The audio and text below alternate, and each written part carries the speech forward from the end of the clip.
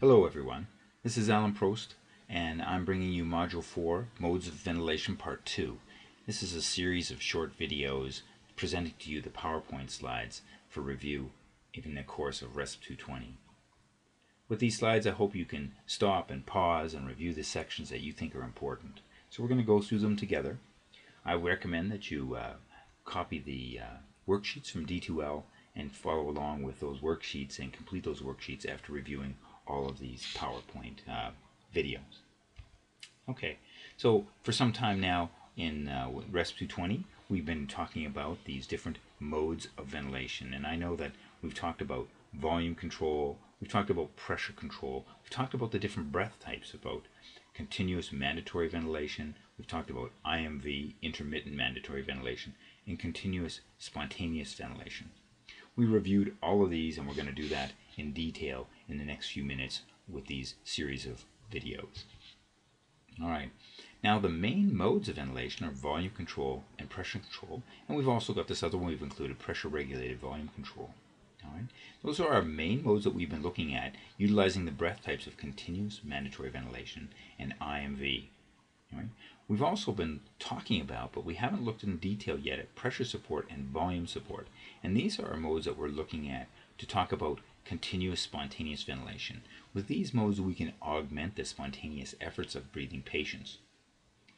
Some of the other modes we're going to look at in this module include airway pressure release ventilation, mandatory minute ventilation, proportional assist ventilation, and high frequency ventilation. These modes are very interesting, but they're not used quite as often as some of the other modes, but we will review them in detail in this series of videos. This is not a complete list of videos, but what this is a good introduction to the basic modes of ventilation. Alright, so volume control, well, we've all been talking about that for some time now, so I think you should be very familiar with it. In the next few minutes I'm going to talk about continuous mandatory ventilation and IMV. I'm going to leave continuous support ventilation for another video. Alright, so the key thing about volume control ventilation is we set a critical tidal volume. And that's important because that, combined with the respiratory rate, allows us to control minute ventilation. Alright? We know that the volume and flow relationship are linked together, and that volume-flow relationship determines how quickly the breath will be delivered and how large the breath will be. The pressures within the lungs are controlled by the patient's lung compliance. The resistance is also a factor, and we'll talk about that in detail. This can be used with the breath types of CMV or IMV. Some of us, and this is a very good mode to use with patients that we don't know much about. So when we first get a patient in, say, emergency, we don't know anything about their lung characteristics, we can throw them on this mode and be assured that we've got a set minute ventilation. So that's one of the really important aspects about this mode. By setting the respiratory rate and the tidal volume, we're assuring that our patient's getting a nice, precise minute ventilation to control their blood gases. We also hope that it'll have a decrease our patient's work of breathing, particularly in the mode of CMV. Alright? Now, the proviso is that the sensitivity and flow will be set appropriately. The sensitivity will always set correctly, and you'll be taught how to do that. The flow can be set from anywhere initially from 40 to, say, 60 liters per minute. These what we think are the normal inspiratory flows of our patient. But it's important to realize that we must meet or exceed that inspiratory flow of our patient. If our patient's very air hungry, we may have to increase this inspiratory flow to make sure that we're decreasing the work of breathing. All right? Some of the disadvantages of this is that pressure is altered throughout the mode, and that means any changes in the patient's lung compliance or resistance, which is seldom because the resistance is due to the endotracheal tube, but lung compliance can increase or decrease, and that would alter the pressures in the lungs, and that's a concern to us because we're trying to always limit lung damage. The flow is fixed, but that may not be a major problem except if we're not meeting the patient's inspiratory demands.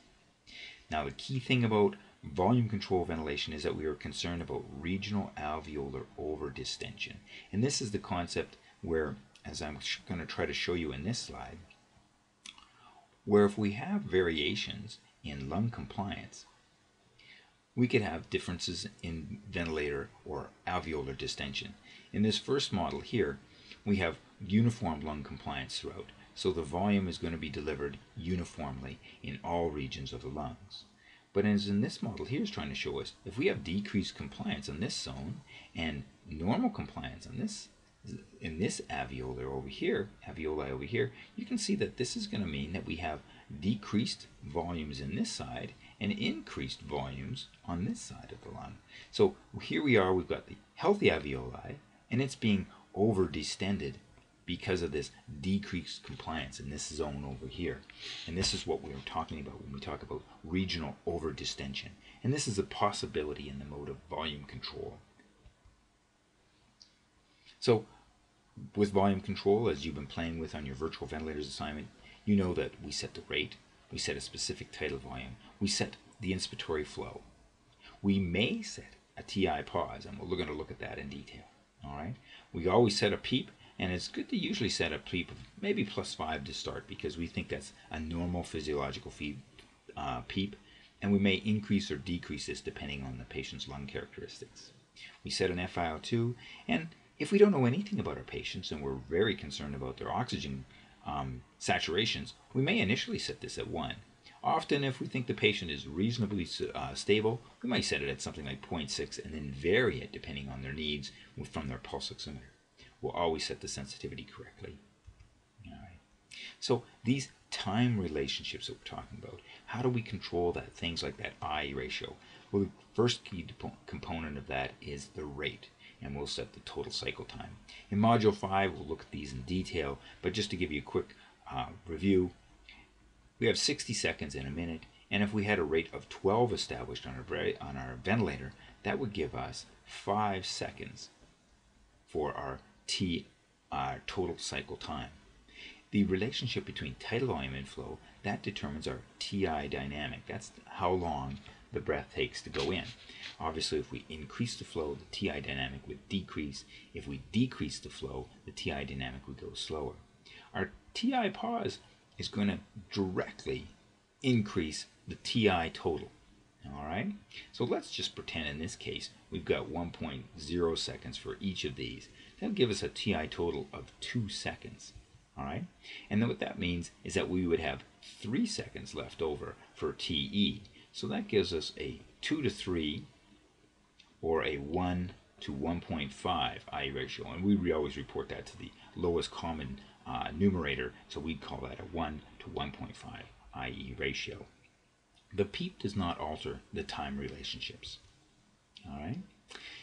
As a short note here, some ventilators do always have a TI pause established, even in volume control ventilation. That's a relatively new aspect of a lot of mechanical ventilators, that they always have the time cycling element to this.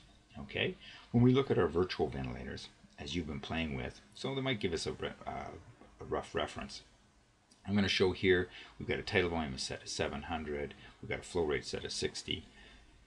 In this instance, we have no inspiratory pause and a rate of 12. So my total cycle time is 5 seconds. All right. The relationship of flow rate and tidal volume gives us a TI dynamic of 0.7 seconds. So it takes 0.7 seconds to put the breath in. All right. Now we have no pause set, so the TI total is the same.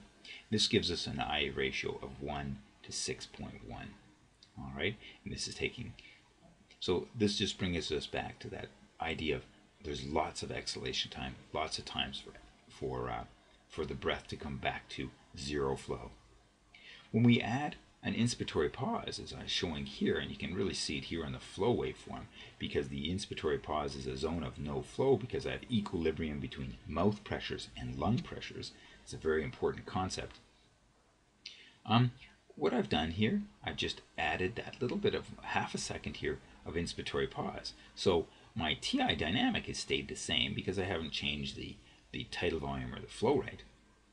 But my TI total has been increased by 0.5 seconds. All right. So I've still got that idea of the TI dynamic being 0.7 seconds, but now my total TI is 1.2 seconds. All right. That leaves over 3.8 seconds for expiratory time, and that gives me an IE ratio of 1 to 3.2. Okay. You can see my inspiratory pause being held here. All right.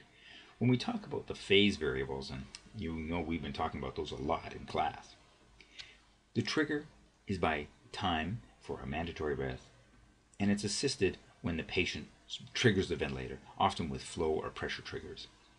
It's limited by flow, and when it hits the certain, whatever our tidal volume we had determined, it's volume cycled into exhalation. When we put on the inspiratory pause, these don't change, but we've added now a volume element that's being held during inspiration. So we have to include as a limit both the flow and the volume.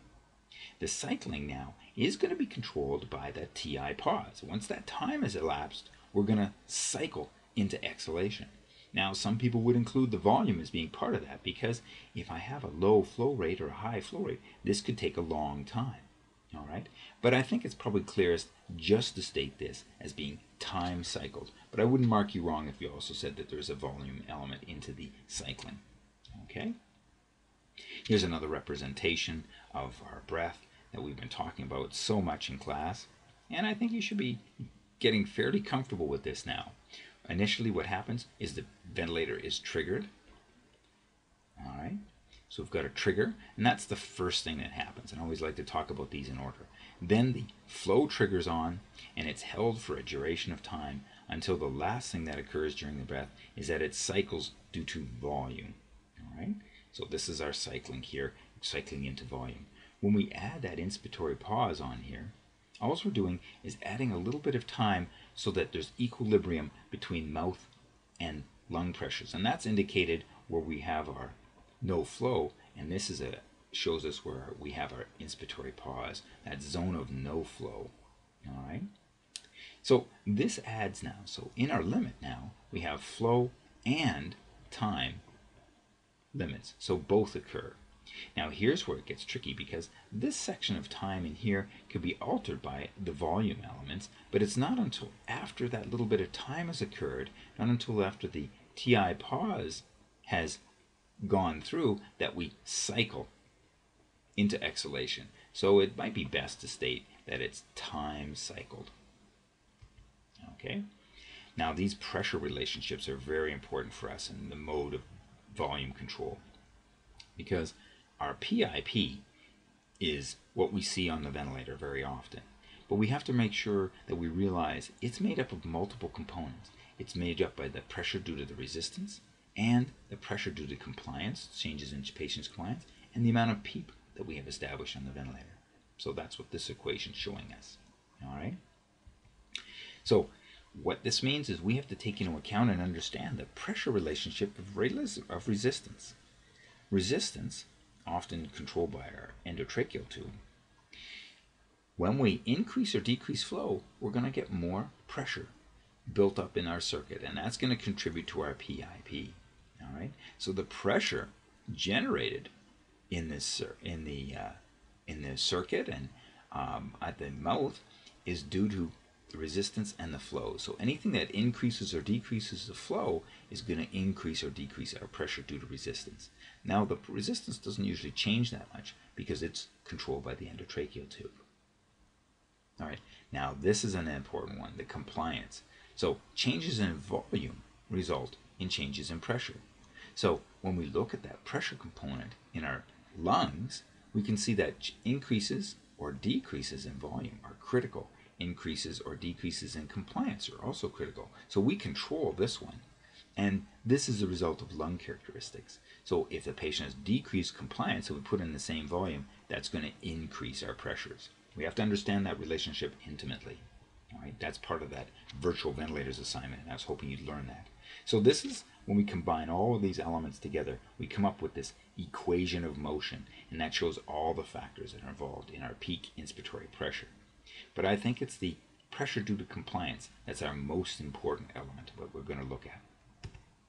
Okay, and that P plat, which is a critical element because that's going to be determining how much damage we're doing to our lungs, how much pressure we're delivering to the lungs, is due to volume and compliance. Also, the PEEP clearly is part of this. So anytime we increase the PEEP, we're going to be increasing our P plat. All right. So what factors affect plateau pressure? This is a key question often asked of respiratory therapists and particularly of students. All right. So what factors affect plat pressures? All right. What factors affect plat pressures? The first being the patient's lung compliance. Right. The next would be the volume that we're putting in the circuit. All right. And the amount of PEEP. So I'd expect you to realize that anytime we've altered these, so if a patient has decreased compliance or increased volume or we increase the PEEP, the result of that is going to be an increase in P plat. Okay, so let's make sure we remember those. So that's the end of our discussion on volume ventilation. I'm going to be sending out, and you should have available to you the other short videos on the other modes of ventilation. Thank you very much.